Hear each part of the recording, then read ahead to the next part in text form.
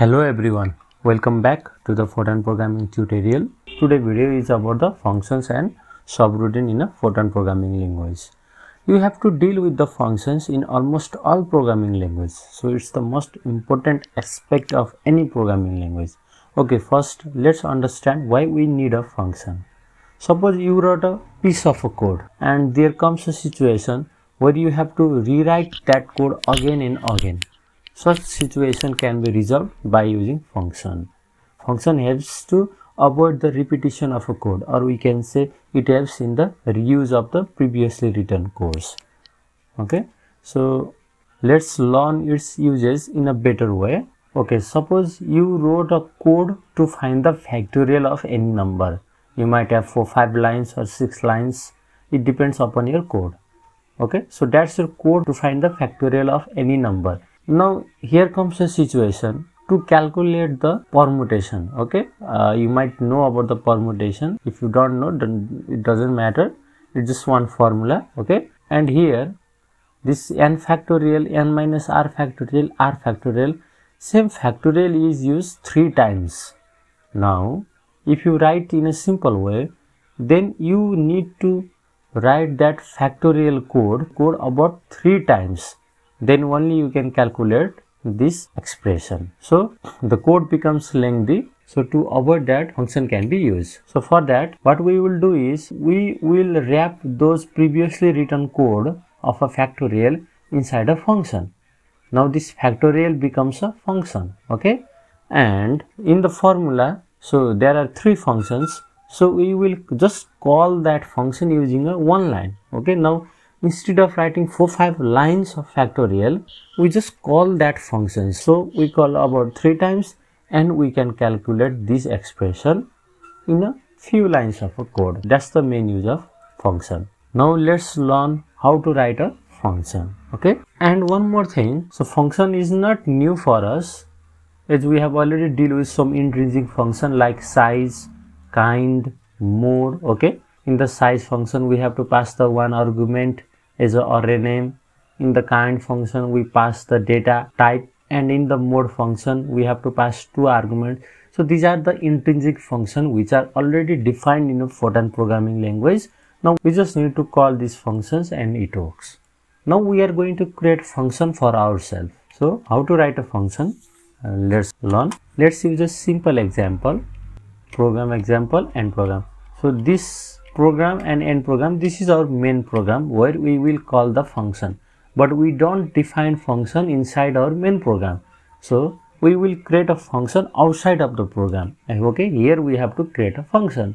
Okay, and while creating a function you have to give the data type to the function, whether that is integer, real, complex. Okay, so I will say integer. Okay, and you have to write the function.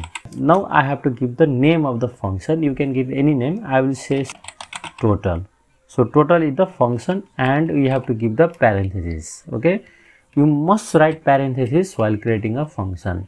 Okay, inside the parenthesis you might want to give argument, or sometimes there can be no argument as well, but parenthesis is required. Okay, and like the end program, end function as well. Okay, so this is our function. Okay, and this is our main program, and we are going to call that function inside our program.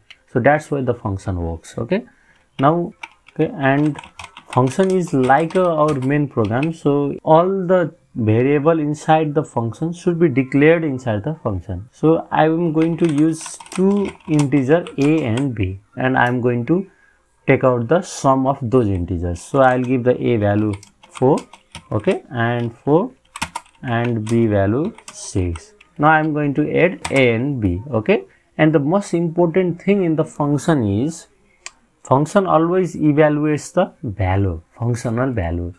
Okay, whenever you call the function, it gives the output in a value. So we have to provide the expression inside the function, and whenever we call that function, the expression is calculated, and the expression should always be equated to the function name. So what is the function name here? Total. So there must be one total expression. Okay, so whatever the function name is, same function name should be provided for the expression. That is the most important part. So total is the function name, so we are going to provide expression for the total. So in the total I am going to say a plus b. Okay, now we don't need to write any print function. So function is separate program used for calculation only. So what it does is, it is a and b value given, and a plus b is calculated and it is stored in the total. Now whenever we call this function total here, we get the value of a plus b. That's why it works. Okay, and in the program, as we know, we have to write implicit none. And the another important part is, whatever the function name is defined, that should be declared in our main program. Okay, so I have to say integer because our function is integer data type, and we have to say total. Okay, now we want to call that function. So for the function calling, we must write the parenthesis. Now let's run it.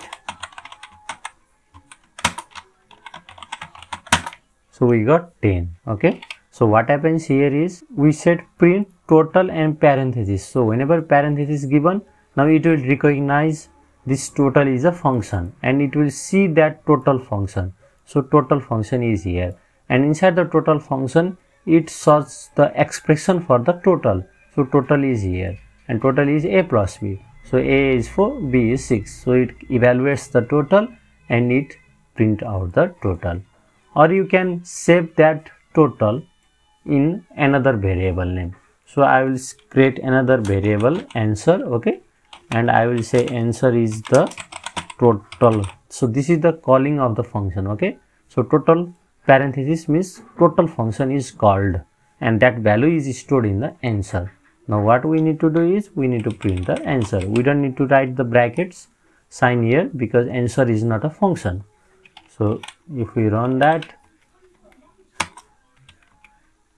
yes, we got the 10 answer.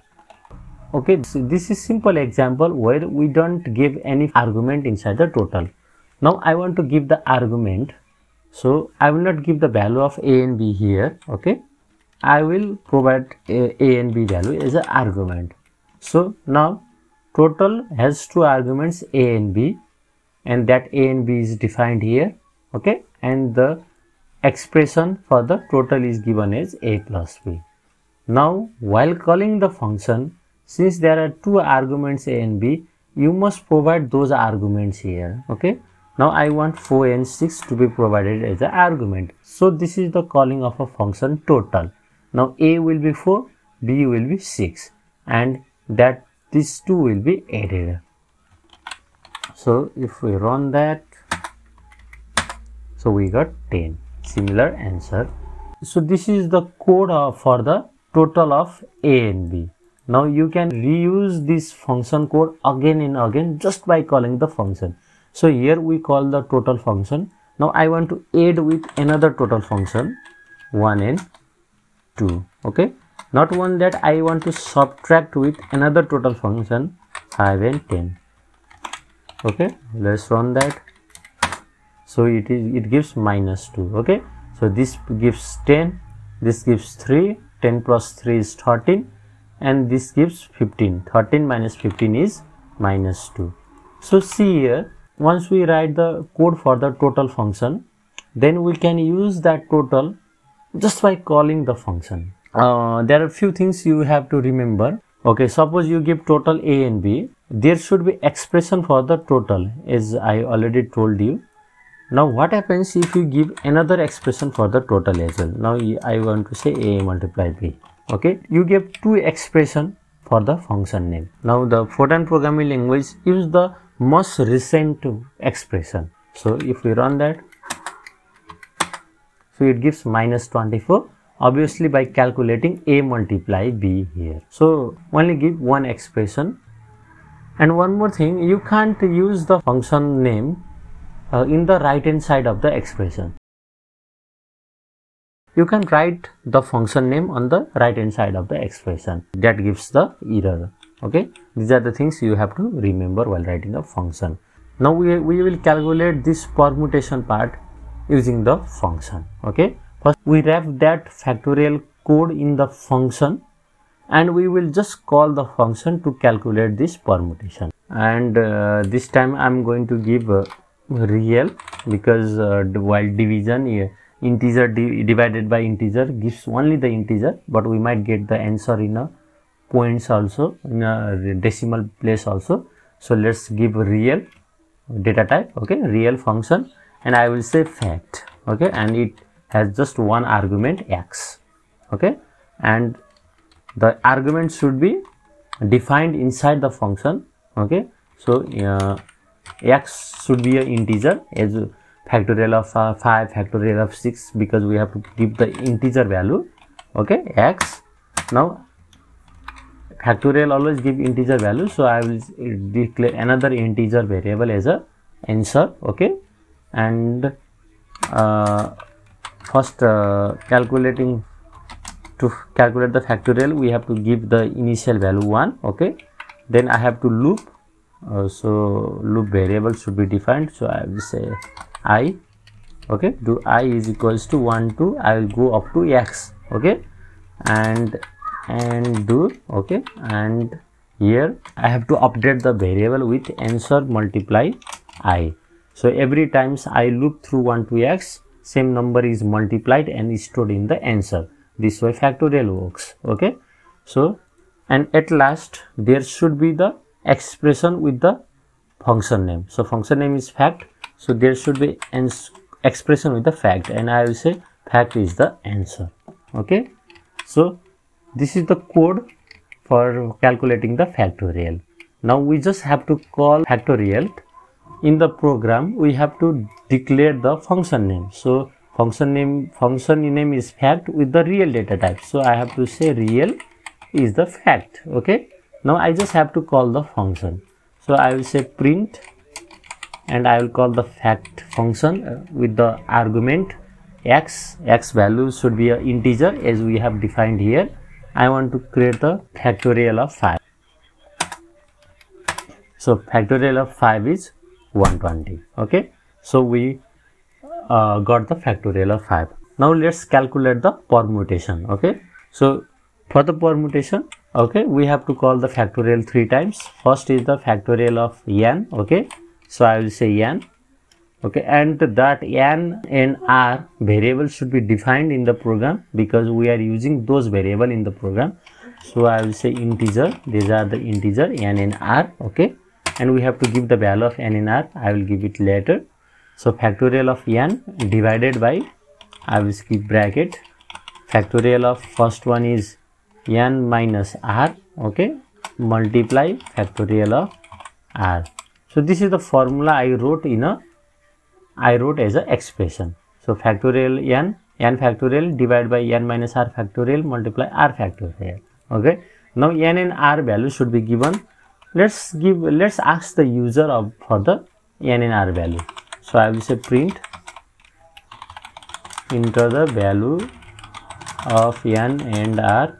Okay, and I have to read the value of n and r from the user, so n and r. Okay, so what happens is, it asks the value of n and r, and this n and r are the variables, so we have defined the variable n and r, and this fact is the function, and we have defined the variable fact.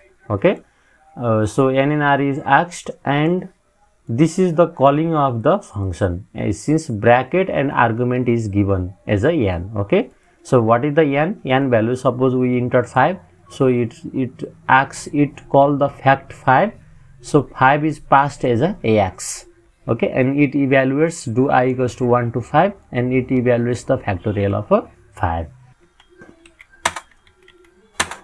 So let's say n is 5, r is 2, permutation is 10. So in this way it works. You can rerun the program. I will give 10, okay, and I will give 7, so it is 120. You can check by calculating, it will give the same answer. So this is all about the function in a Fortran programming language. Now let's revise this. There are few notes which we must remember while writing a function. So this is our main program where we will call the function. So this is the calling of a function, and this is the program for the writing a function. While writing a function, you have to declare the data type of the function and you have to give the name of the function with the argument or without argument, but parenthesis is required. Okay, the important code inside the function is the expression for the functional calculation. So function name is fact, so there must be one expression for the fact, and whenever we call this fact function, only that expression is calculated. That is the most important part. And whatever the function name is, that should be declared in the main program name, and others are same, because whatever the variable we use, that variable should be defined within that program. X is a variable used in the function, so X should be defined in the function. Okay, N and R are the variable used in the main program, so that should be declared in the main program. So these are like a two separate program, but this program can be called in the main program for the calculations again and again. So this much for this video. If you have any questions related to function, you can write down in the comment section below, and the next video will be about the subroutine, another procedure in the Fortran programming language. So thanks for watching, and don't forget to subscribe.